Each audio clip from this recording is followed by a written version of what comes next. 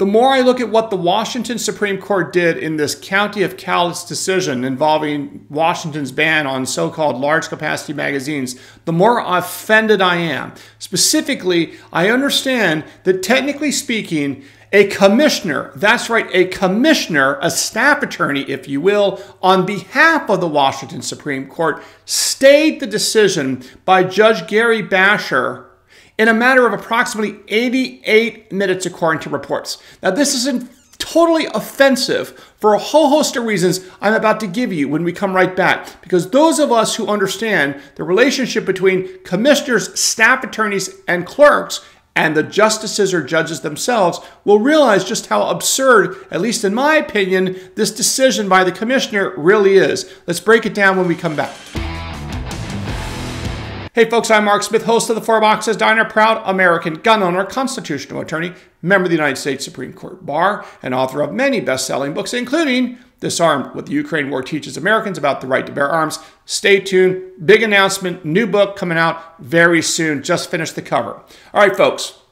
So, just to bring you up to speed, many of you already know this, and if you follow me on X, at Four Boxes Diner, you've been tracking my coverage of this as well as Washington gun law, of course, and others. Here's the issue. Yesterday, a very powerful 55-page decision. Now, this is important. What I just said, a 55-page decision that had considered 9 declarations at a minimum from those supporting the state's position, the state of Washington's position, that they could constitutionally ban the sale of, the distribution of magazines that held more than 10 rounds, so-called large capacity magazines, which they're really, of course, magazines that hold more than 10 rounds are standard capacity, but set that issue aside. So the state of Washington had banned the distribution and sale of these magazines. There's a litigation, a particular litigation in front of Judge Gary Bashor, a state court trial judge in Cowlitz County, Washington. A 55-page decision was issued after a long period of review and analysis and writing by the trial judge, Judge Bashor. According to reports, approximately 88 minutes later, meaning under 2 hours later, the Washington Attorney General had submitted an application to stay the effect of the ruling by Judge Bashor, and had been granted by a commissioner, hear what I just said? A commissioner of the Washington Supreme Court. Now, some people have taken me to task by saying that the Washington Supreme Court had issued the stay, and I stand by that statement because you see the commissioner of the Washington Supreme Court is essentially an agent or representative of the judges on the Supreme Court. And one of the things that makes one, at least in my experience, a capable commissioner, magistrate, judge, law clerk, law secretary, whatever you want to call these staff attorneys for courts of appeals, for example, is they have a sense of what the judges who they work for would like to do in a particular case. So the fact is that the commissioner of the Washington Supreme Court stayed the decision by Judge Bashor is really attributable entirely, in my view, to the Washington Supreme Court, because the commissioner, in this case, Michael Johnson, works for the Washington Supreme Court. And who runs the Washington Supreme Court? Well, obviously, it's the judges that sit on the Washington State Supreme Court. So yes, the Washington Supreme Court decided this through their agent, the commissioner. Now, here's what's offensive. Now, I want you to just think about this commonsensically for a moment. Now, it took me, who's familiar with the Second Amendment and high-end litigation, the highest levels of society and highest levels of constitutional litigation, it took me, just to review quickly, approximately 45 minutes or so, and I'm just skimming it, right? The 55-page decision by Judge Bashor. And I didn't look at anything else. I just looked at the opinion. Now let's just think about this for a moment. The commissioner stayed the decision by Judge Bashor in approximately, at least according to the reports that I've read, in about 88 minutes between the time the decision is issued and the time the stay was entered.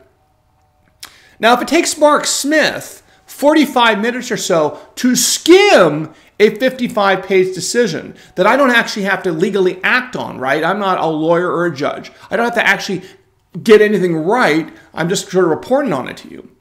How is it possible that a state law staff attorney equivalent commissioner, right, who is really a civil servant as best I can tell out there in Washington. You guys in Washington will tell me if I got that wrong. But basically a civil servant working for the Washington Supreme Court can read 55 pages carefully of Judge Bashor's careful reasoning, can look at the underlying authority that Judge Bashor relied on both factually and legally, such as like read Heller, read Bruin, read Catano, okay? And review the long submission by the attorneys for the state of Washington. So how is it possible for a commissioner, i.e. an equivalent of really a glorified staff attorney, to read all these materials and render a decision, including, drafting an order in 88 minutes? To me, I have two observations why it offends me. The first is that there's no way, in my opinion, you could give an honest, serious, comprehensive review of a complicated case. It's not that complicated at the end of the day, but complicated enough that gave rise to a 55-page opinion with all this supplemental materials and a major submission by the state of Washington, with all the cases and authorities and footnotes that have to be reviewed to get it right, and write an order in 88 minutes. It's absurd to think that anybody, even Mark Smith, by the way, could pull that off and do it diligently and earnestly. I'm not saying you can't be sloppy and issue something out just off the top of your head. You can. But to get it right, to make sure that you're getting all the facts right, you got the authority right, you reviewed the cases upon what, right? To read all that and understand, not just read it, but understand it, put it together, think about it, to get to the right outcome. It's absurd, in my opinion, to think that any lawyer,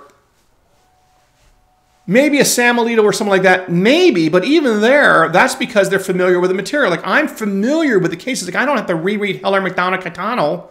I don't have to reread a lot of this stuff because I just know it. But I find it hard to believe, and maybe I'm wrong, but I find it hard to believe that a commissioner working for the Washington Supreme Court could read, digest, and understand how all this works together in the context of the Second Amendment generally, and in the context of the specific facts of this case, and get it all together to be able to stay a 55-page, well-reasoned opinion in a matter of like an hour and a half. To me, it's absurd to think that that is possible. The only explanation that I would have, again, maybe I'm wrong, maybe the guy is as smart as artificial intelligence and can read this stuff super fast. He knows all this stuff. Maybe he's an expert in the Second Amendment and all that good stuff. I don't know, maybe he is. But to me, my speculation is that it would be very difficult to do a good comprehensive job. Now, this is not just, now here's that. So the first thing is the amount of time devoted to me makes me skeptical that this was well thought out, which tells me, if I'm guessing what happened here, that the commissioner knew exactly what the sitting Supreme Court justices of Washington want in cases involving guns, and he just basically rubber stamped what he knew his bosses would want. Because he's like, hey, I know what they're going to do. They're going to uphold this law. I don't have to think about it because I know what my bosses want. I'm just going to do it because I know they're going to uphold the law, because that's what they are in the Washington Supreme Court. They're a bunch of anti-gun liberals, and they're going to do what I say. And therefore, in that case, the commissioner got it right, because he's like, hey, I know my bosses hate guns. I don't know if they do. I guess we'll find out. I'm guessing they do, but we'll see. And the commissioner just says, hey, I'm going to do what my bosses want, because I have a sense of what they want, and they're going to approve this. So I'm going to stay it. So that's the first thing that offends me. I seriously doubt that this was taken seriously, and the only excuse for this, in my opinion, is that the commissioner knows that his bosses hate guns and hate the Second Amendment, are never going to allow this decision to stand. Now, beyond that, here's the other thing that's offensive, and this is getting inside baseball geeky.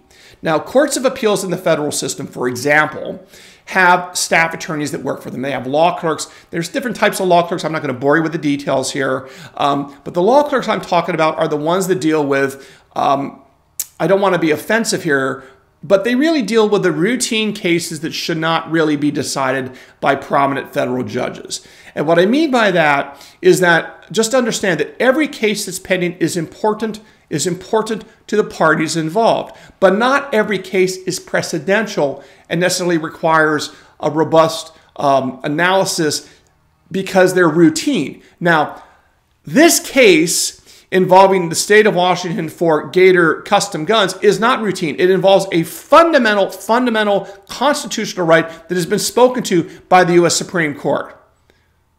The routine cases that I am talking about, where you might use a commissioner or a staff attorney or a law clerk for a court system to deal with, are kinds of cases that we see in the system by, for example, pro se plaintiffs that don't know what they're doing, have filed nonsense, and that can often be dealt with without initially a judge.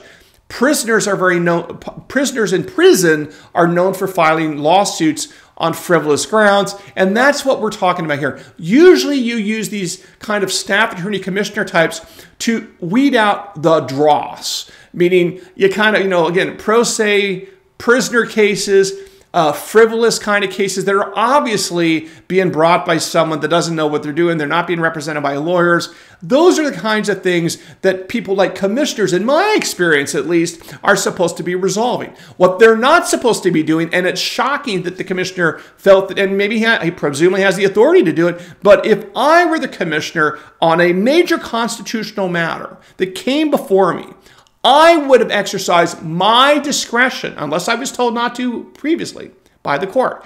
I would have exercised my discretion and I would have called up the judges and said, look, I'm the commissioner here. This is a 55-page decision involving a fundamental constitutional right as set forth by the United States Supreme Court in multiple cases.